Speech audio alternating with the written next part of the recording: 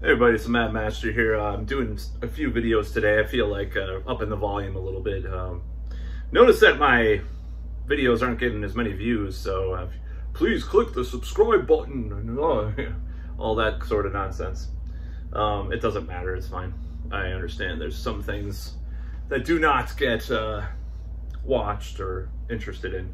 So I'm not going to be a narcissist and sit here and say, you gotta watch my videos.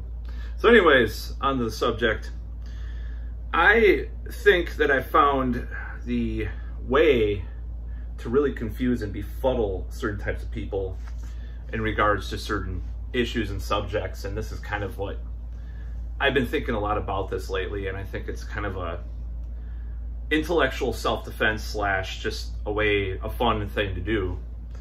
And these are my thoughts. So when it comes to like the hyper-political people that are out there, both on the right and left, to be fair, you know, like there's some people, I just remember talking to them, they couldn't bring up anything. I can't bring up anything without them talking about liberals this or liberals that, or, you know, back in the day, especially more so back in the day than now. Or you're on the phone with someone, a customer at a call center job, and they're like, I hope you vote for Trump. I'm like, I don't know. I don't think I'm going to vote. I mean, this is a long time ago. This is 2016. But so you have that. And then you have the obviously probably more hyper political other side. So there was someone, okay, I'm just going to say this, that there was someone I had a little bit of interest in recently, and took a look at her social media, and I saw all this political stuff. I'm like, and I wonder if what they look at me and I think, oh my God, you know, you're posting some kind of conspiracy thing, you know, and I'm just like, oh God, that's not going to work. So I kind of am going to withdraw from that interest, I think. But nevertheless, who knows, you know, I mean, I've ended up with the wokiest of the woke, like one of my ex-girlfriends was. I mean, you know, any accusation that anybody had, she believed. Johnny Depp, everybody. It was like just total cringe, you know. And even my own relatives that have been like fought with me over like certain subjects like that were like, yeah, you know, I don't know about that. You know, like this is like how crazy it was. So these are my thoughts on the hyper-political, how to piss them off. Find a cogent and intelligent way to say the system is all bad, corrupt.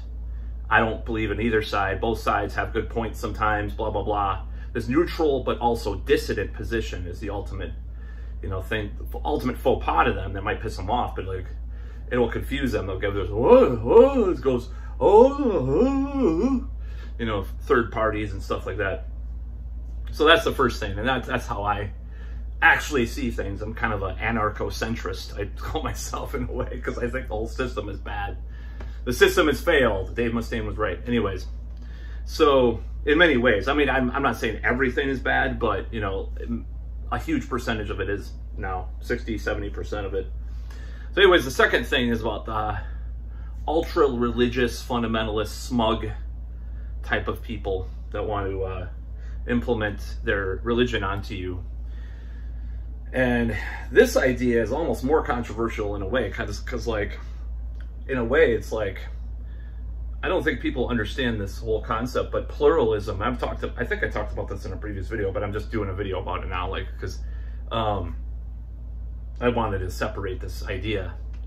And it's like pluralism as in, well, you have this big, let's say there's this big statue, you can only see part of it from like this angle. But if you see the whole thing, you see the whole statue, but your part is still a position. And that's what religion is. It's little parts of the truth. But if you add it all together, or if you scale it or refine all those ideas that go together, then you find out what's really happening, what really is happening. So Christianity's not right, Islam's not right, Buddhism is not right, Taoism, Satanism. You know, it's not, nothing is right, but it's all right. It's all correct. Right? So this is kind of a threat to the ultra-religious kind of people. And it's like, like they'll try to mentally gymnastic themselves out of, you know, agreeing with you or whatever. Like I said, you know, in a previous video, it's like, there's plenty of countries that aren't Christian countries, and they do well. They're civilized nations, you know. And as far as like the Islamofascism, these people, these neocon douchebags, right? They've been around since the Bush administration. I mean, even Christopher Hitchens jumped on board at one point, which is sad. I understand the mentality of why he did it, but he should know that the United States has been one of the biggest funders of Islamic fundamentalism, you know, by supporting Saudi Arabia, because they go around the world and fund madrasas that are teaching radical Islam, because we want to control the oil and control these people. So, we'll just give a free pass to them. If they would have actually funded more moderate governments there, well, we wouldn't have had that control money-wise or oil-wise, or the peace that we make with these people. And that's basically the gist of it. Watch Adam Kerr's documentaries, you know, all of them. He talks about this, you know. Bitter Lake is the one to watch, by the way, about that whole subject. So I learned that. That was more recently that I learned that. I wanted to get to the bottom of everything, and I think that's really 70, 80 years of support of Saudi Arabia, and their regime has been the major catalyst for a lot of that. Maybe not all of it, but a lot of it. You know, Indonesia and countries like that, you know, where Islam is like more moderate. I think it's Indonesia. More moderate Islam does perpetuate, but you know, you go to the Middle East, of course, there's, you know, craziness. The United States has been a big part of that.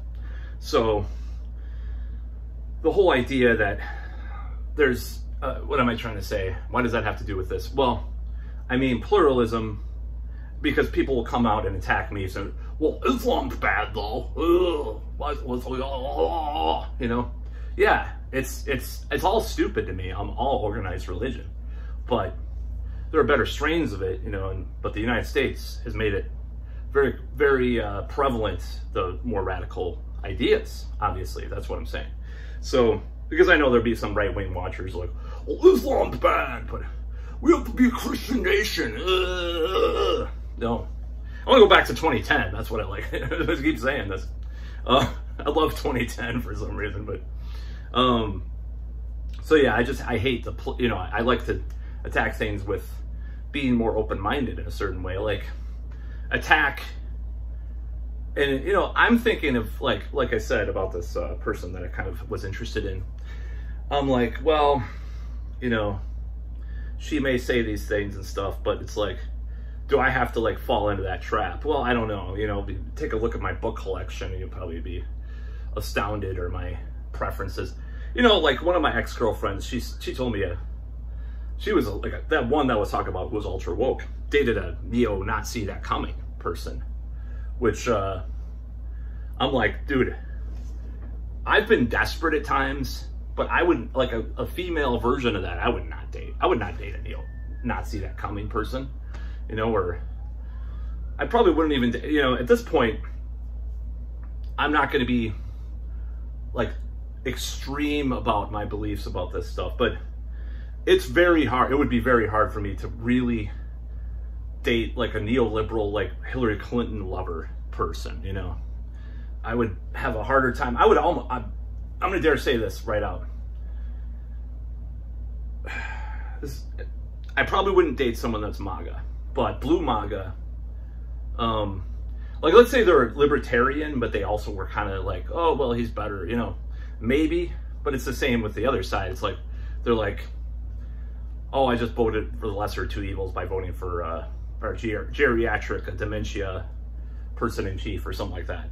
It'd be the same on the other side too. It's like, well, I'm more libertarian, but I voted for Orange Man because of that, you know, this or that. Maybe, but a diehard like Marjorie Taylor Greene, kind of like MAGA Republican, or like a Hillary bot. I don't know if I could do either one. It just doesn't work for me.